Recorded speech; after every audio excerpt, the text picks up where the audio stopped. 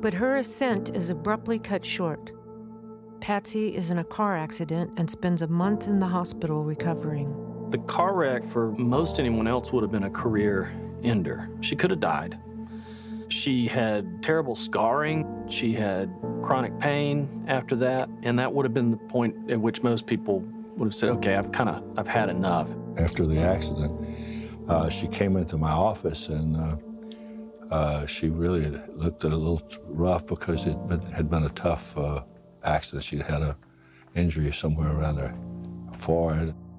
Steadfast, determined, and still on crutches, she appears on the Opry stage to reassure her fans. The good part was that she had a hit, and it was really going great. And she came in and stuck her head in the door and said, "I don't ever want to record again." She said, "I just want to enjoy this one for the rest of my life." And that's when she told me that she only did that song because I liked it.